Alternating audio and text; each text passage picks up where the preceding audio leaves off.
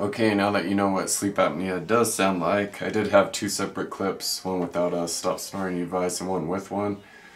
I don't remember which mouthpiece I was using for that clip, but these are the main stop snoring mouthpieces or anti-snoring devices. There's a lot of mouthpieces out there. Most of them will reduce your snoring. They're all uncomfortable at first, some more than others. Zypa was the worst one for me. I would never use that one, but Z-Quiet was my favorite because they have what's called the living hinge technology.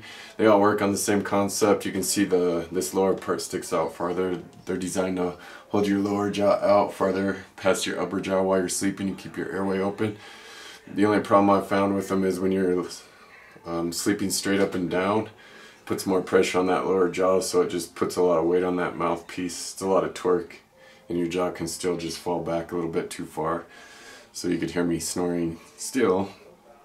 Anyways, that's what sleep apnea sounds like. Even when I wasn't snoring in the first clip without a device, you can still hear me like breathing deeply because I'm struggling to bring in enough air so you don't get enough oxygen at night.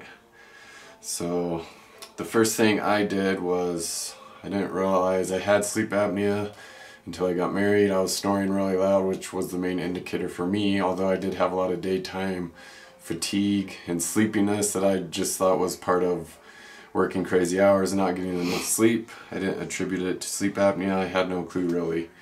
I just ordered the Z-Quiet mouthpiece. My wife and I were really surprised that it worked right away. It pretty much stopped my snoring, except for, like I said, when I was sleeping on my back. I don't want to bore you to death, so to move on, I used the Z-Quiet mouthpiece for quite a few years. And I had always promised my wife I'd get a sleep study done just to completely get rid of my snoring if I could. Kept putting it off and putting it off. I finally just decided to go get one for the heck of it.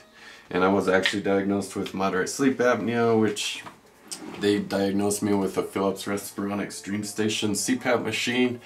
It's changed my life quite a bit. It works with continuous positive airway pressure, which is what CPAP actually stands for, or continuous positive air pressure.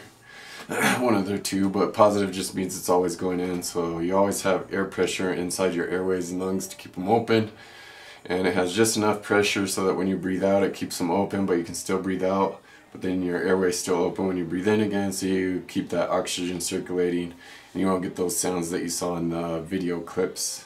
My wife said I do very rarely snore still, even with the CPAP mask on, but it's usually same thing with the mouthpiece when I'm laying straight up and down on my back. So anyways, I just wanted to show you what sleep apnea sounds like, so if you're wondering, now you know, and ahead of time you know what you can do about it. You can always order the Z Quiet mouthpiece. I mean, it comes within days. It's a really good company. If you hate it, you have like 30 to 60 days, I don't quite remember, to get a refund, so it's not a big deal. If you don't like it, just send it back, get your money back. On another note, Zypa, which I really don't like that company. Hopefully I don't get in trouble, but I try to send their mouthpiece back. They preach about some tongue stabilizing device that holds your tongue down, and it just made me gag like crazy. I hated it. Anyway, Zypa won't give you your money back, they'll just ignore you.